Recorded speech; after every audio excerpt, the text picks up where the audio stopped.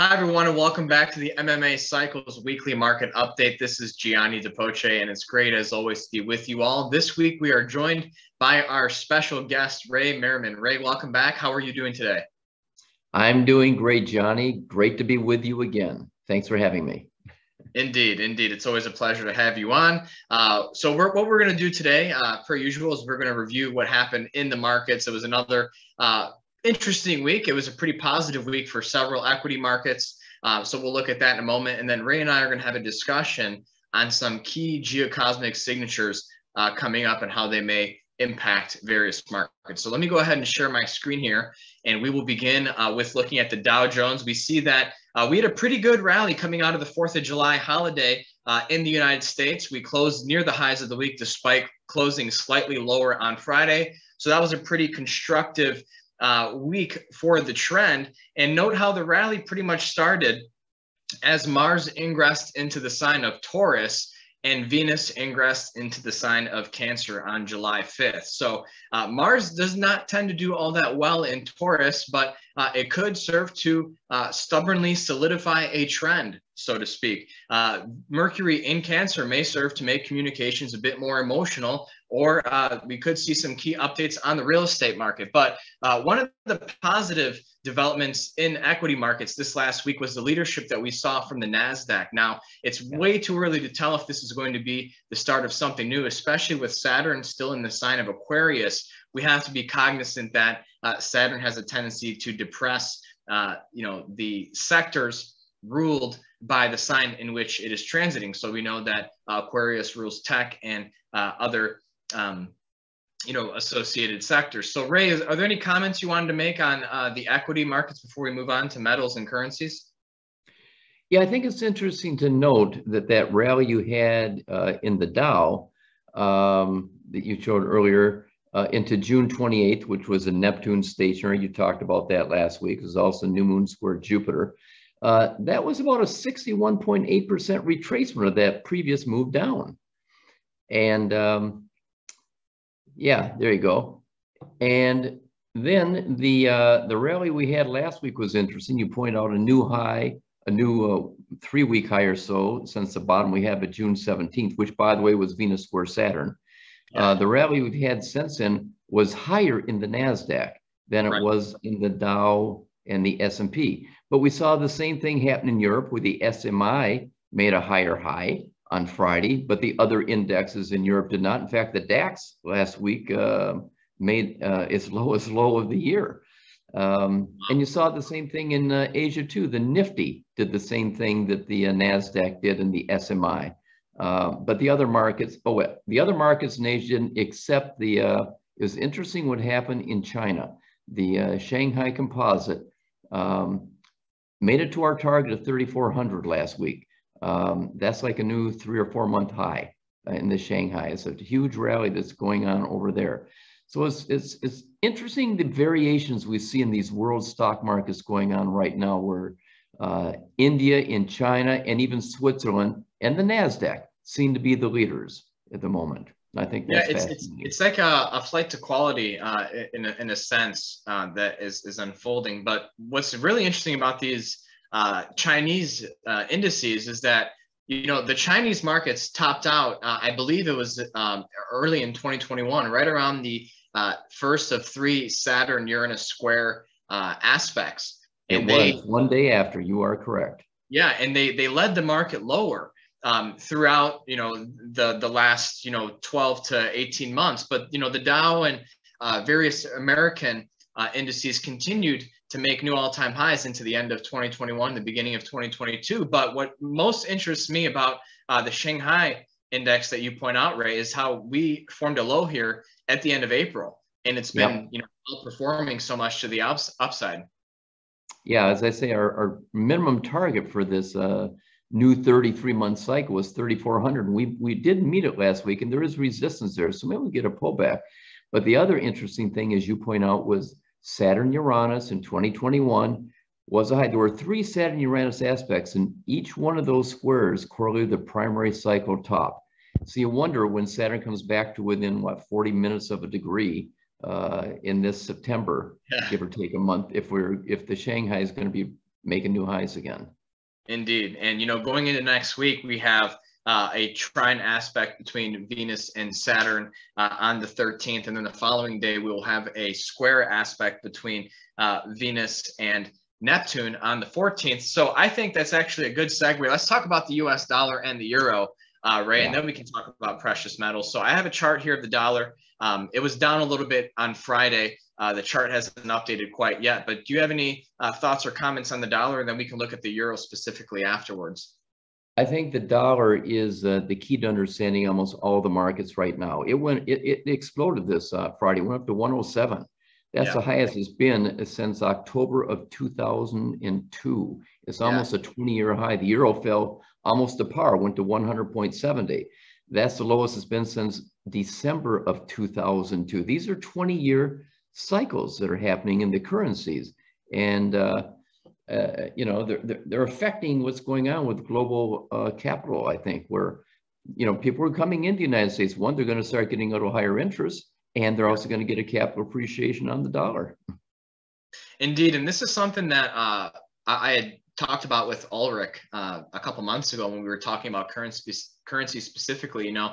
Especially as it pertains to the Uranus transit through the sign of Taurus. There was a lot of talk of cryptocurrency tied into, Uranus and Taurus, but Taurus still rules currencies, and the world reserve currency is the dollar. So we're seeing that boom in the dollar. As you mentioned, it's at basically multi-decade highs, 20-year highs. So I think that's another element to the Uranus transit through Taurus. Absolutely, and it's probably a symbol that some central banks are going to have to readjust their valuations to the dollar. You can see some interventions going on here of the likes we haven't seen in quite some time. Indeed. Let's go ahead and take a look at gold and silver, and then I will touch on crude oil. So gold, Ray, what are your thoughts on what's happening in this market? Well, it broke. I mean, our key support was 1785 and even down to 1750, and it broke. And this reminds me so much of what happened after the all-time high in gold in 2011, when it reached 1920. Then it dropped back to 1520 three times. Now, this time we made an all-time high of 2089 in August of 2020. And we dropped back twice last year to 1670 to 1680. I think we're headed back there again for a third time. Back in 2012, when it did the third time, the market did rally $270, $300. In fact, every time it rallied $275 to $300 when it went to 1520. I think you're going to see the same thing again if it's dropped, and I think it will drop to 1675, give or take $25. And I think you're going to see a $270, $300 rally, not to a new high, but then I think it's going to follow the same fate you saw from 2011 to 2015. Well, Ray, I also want to tip my hat to you because for several months you've been pretty defensive on precious metals and gold. And I think for so many commodity traders and investors, it's been very frustrating for them in the last basically 12 to 18 months as commodities have boomed, but precious metals have done nothing. And as you have pointed out in several of your long-term and even intermediate-term analyses of precious metals, we're late in some long-term cycles, and that's a really big headwind for precious metals right now. Well, I think for the frustrated metals traders, get ready to buy. I think you're going to a $250 to $300 rally is in the works pretty soon. I think that's worth a good trade for 2 to 5 months. Yeah. Okay. Well, let's look at silver too, and then I can touch on crude oil. Well, silver dropped to 1870 last week. That's the lowest it's been since I think it was October of 2020. So it's nearly a 21-month low. And this is also fitting our target. We thought if it dropped below 2040, we're going to see it go down to 1900 or maybe even eventually down to $15. So these are the kinds of things we're looking at. We're going to be watching very closely because the 27-month cycle low is coming due here for silver too, as measured from the low of March 18th, 2020, when it dropped to 1164. We are 27 months, and we are looking for a 27-month low. So we'll be following that very closely in our daily and our weekly reports that Johnny and I both release every day with the market. Okay, very good. Thank you for that. And then I'm going to touch on crude oil very quickly, and then Ray, we're going to talk about that semi-square that's coming up with Jupiter and Uranus, right? Yes. Yeah, and that's going to be on the 21st of July. So I'm going to have you touch on that in just a moment. So crude oil pulled back pretty sharply in the last couple of weeks, but we did hit what could be a significant low on July 6th.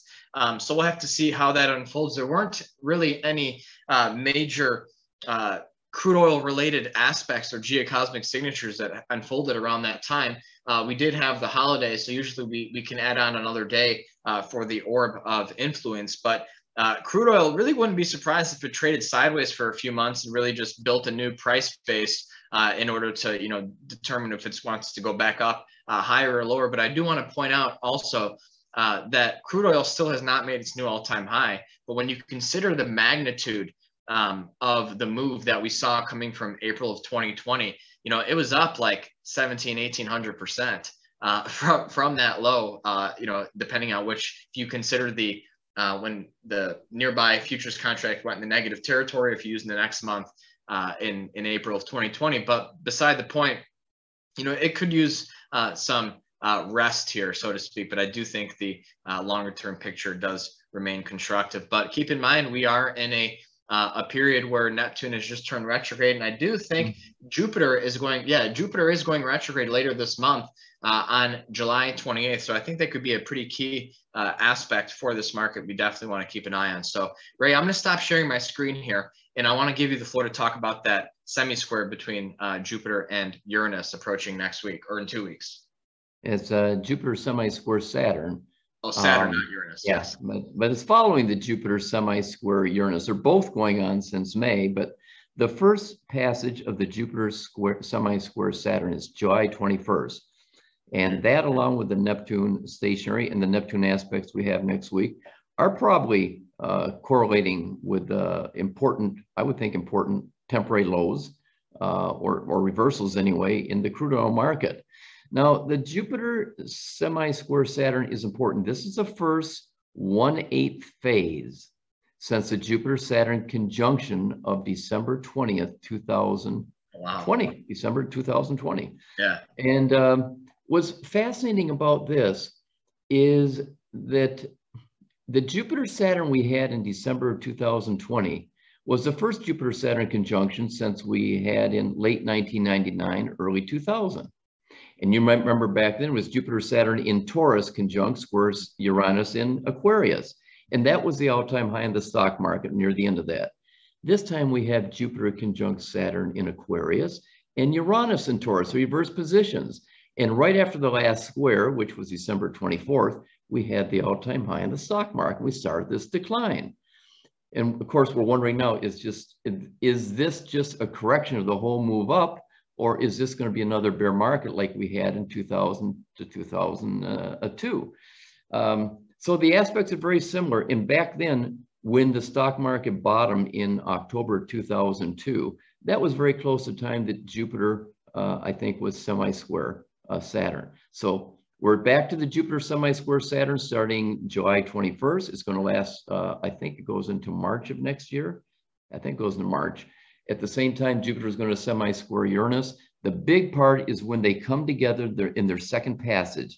Jupiter will semi-square Saturn September 21st. Jupiter will semi-square Uranus on September 28th.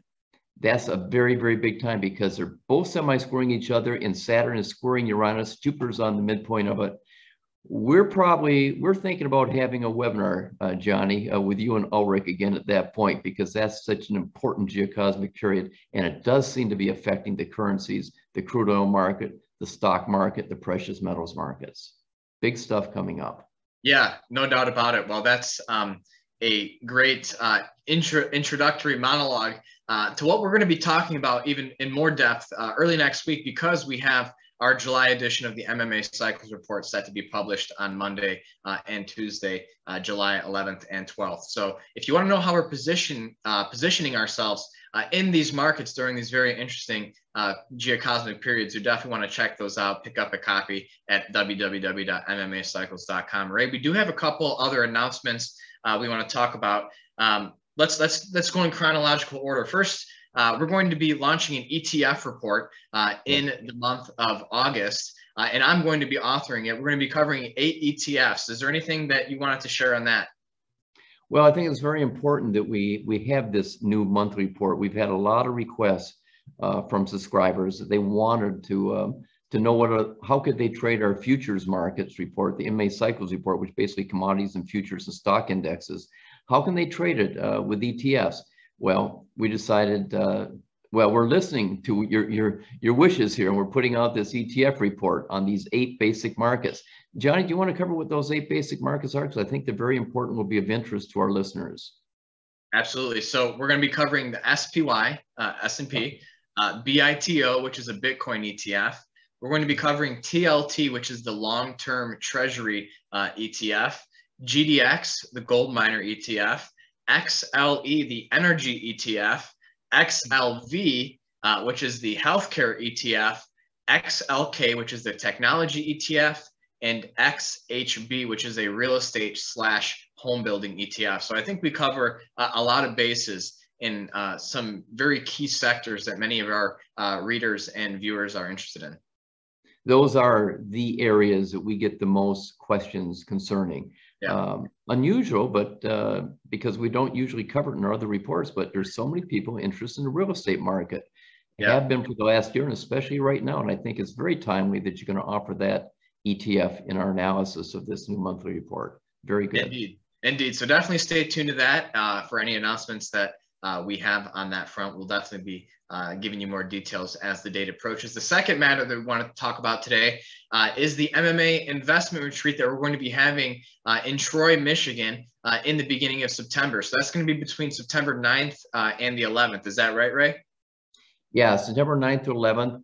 And this is a kind of a unique experience where our subscribers or anybody really who's interested in our work can have the opportunity to share not only our presentations, but we're going to be spending 8 hours a day having lunches together, dinners together, and that's where a lot of the information exchanges go on, when you can talk to us and the other attendees, who are in most cases very, very good analysts themselves. There's incredible energy, incredible ideas that are shared when we have this opportunity to meet with each other. It's a limited participation. A limited number of people are going to be accepting this, but if you are a trader or a long-term investor interested in how to position yourself for the long term, this is something you really won't want to miss. And as I say, it will be limited, so let us know if you're interested before this fills up. All right. Definitely keep watching for details as they emerge on that front. But you can find out more information as well at www.mmacycles.com. Well, Ray, that's all the time we have for today. Thank you so much for taking time to join me this week. It's always a pleasure. And you'll be back next month as well. So viewers, definitely stay tuned on that. And we will have another special guest coming up in a couple weeks as well. So definitely keep that on your radar. So thanks again, Ray. Any last words? No, I'm just looking forward to seeing Matthew Kaiser, Dr. Copper, who's going to be your guest in 2 weeks. I think he's just a phenomenal researcher. Can't wait to see him. Yeah, he sure is. All right, Ray. Thank you so much. And thank you everyone for watching. Have a great weekend. Thank you, Johnny. You too.